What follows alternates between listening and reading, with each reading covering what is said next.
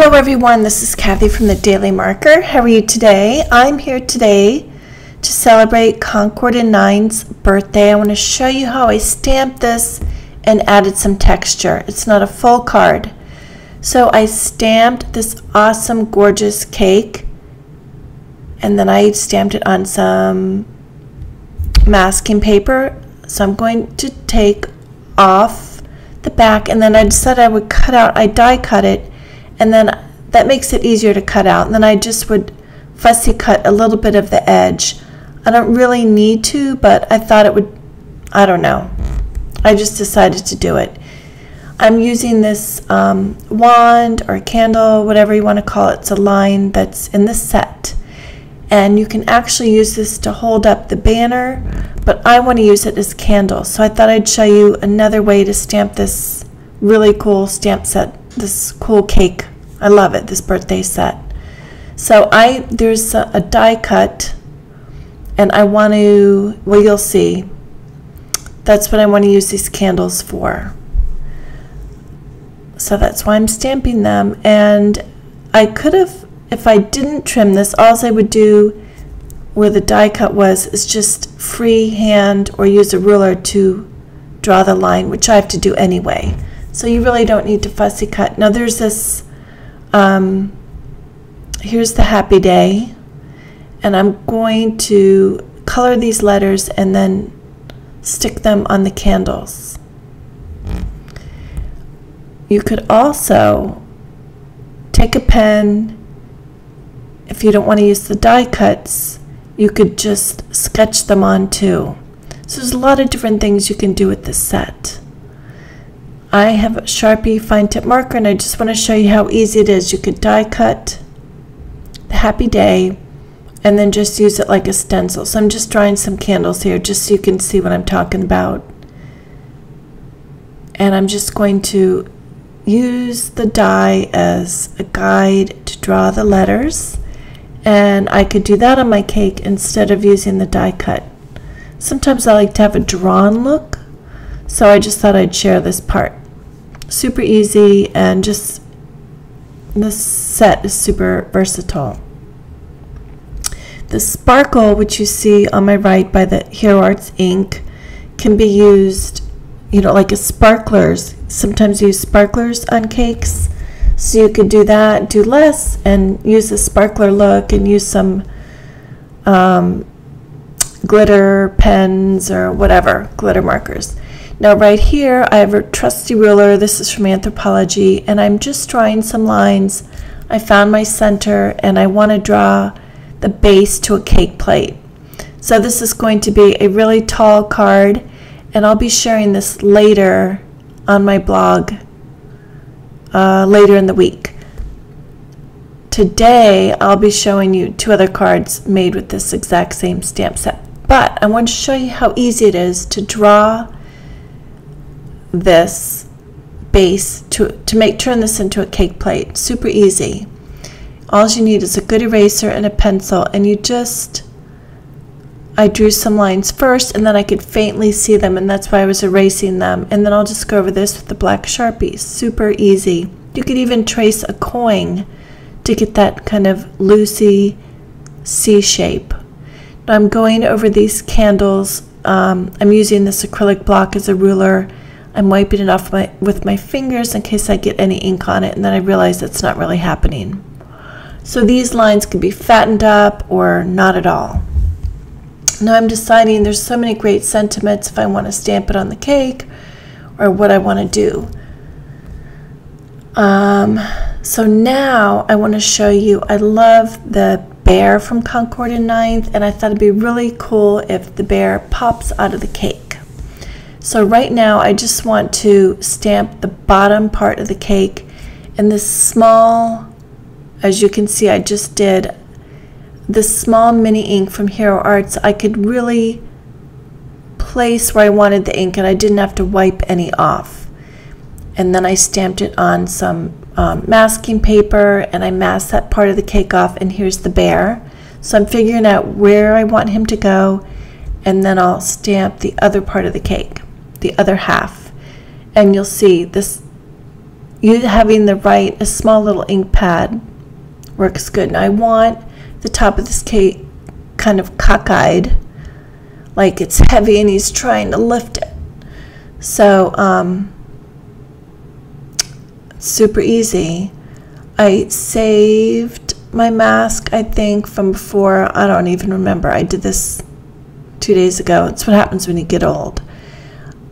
So I'm just cutting the bottom off, and yeah, this is what I used before. Okay, so I'm just putting it down. It's not super sticky, but it covers enough.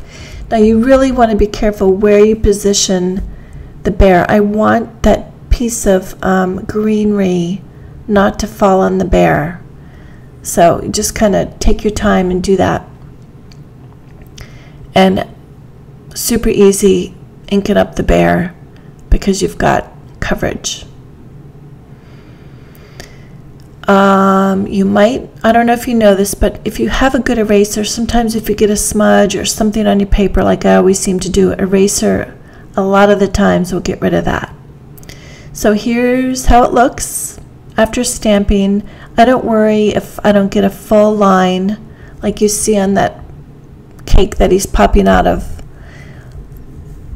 On my left is the card I made before, and then here's the two things can't wait to color. So I'm just filling those lines in that are faint with my Sharpie fine tip marker. And by the way, I'll list all the supplies in the description that I'm using, and I'll have a lot more information on my blog, thedailymarker.com. So hopefully you'll pop over there. There's going to be a giveaway from Concord and 9th, and I hope you check it out. Now I just want to show you how I colored the background and how I did the bear and added some texture. You might notice that I'm leaving a little bit of an edge around the cake and the bear because I'm just scribble coloring this on. I've sped this up, very basic, and what I'm going to do is use some Copic blending solution, and I couldn't find my rag, so I ended up grabbing a piece of denim that I had, and you'll see that in a minute. But right now, so anyways, when you use the rag or you use something with texture and with the various ink, it's a clear liquid and just gives you texture. I use it all the time. It's a great investment. But when you use it, if you use too much, it'll bleed into the image, which is fine because you can just use a zero and push that color away. And if it's a dark color, you push it away, you let it dry, and then you go over it again. But if you leave a border, you kind of leave a little area for it to bleed in. So here's the piece of denim because I couldn't find my rag, but I did find it later in the video. So you will see the really cool texture that you get with denim. If you try different things, you get different textures. And I like to use my heat gun to dry in between, kind of freezes the look rather than it blending out and smoothing out into the paper. You want a damp, not overly wet when you use the rag or denim or whatever. If you saturate it too much, then it just kind of blobs on and doesn't give you that texture.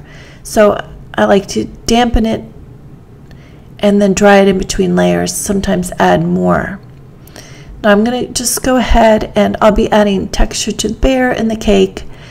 When I put the bottle away, I found my rag. You can see it at the top of my, on the right.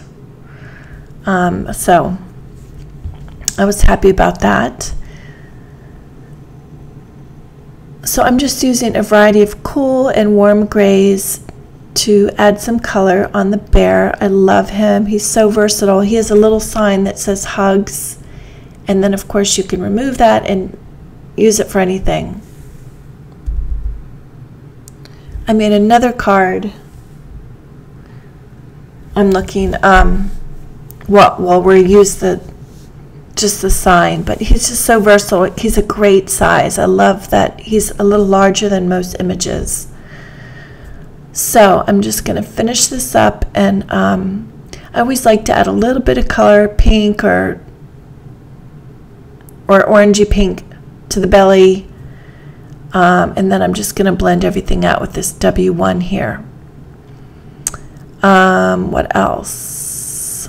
Once I finish this, I'm going to add some more various ink, that's what it's called, to my rag. And I folded it up to fit on my finger because I didn't want that texture to go on the denim texture, and that worked well. My brown was running out, so I just grabbed another brown. I'm not thinking about what brown I want. I just want kind of like a Kit Kat color. I'm thinking this is like a double chocolate cake with a, what is that? Red. You guys know it. Darn it. There's that red velvet with the red velvet frosting. Now I've picked up my rag again and I'm adding some texture to the cake. Then I'll add a little bit more color to the sides, and then later my video shut off, and this really wasn't about coloring. I just dotted on some more color, two of the brown colors in the corners, and you'll see that when you at the end of this and when you go to my blog. So just play around with different textures and dotting on more color.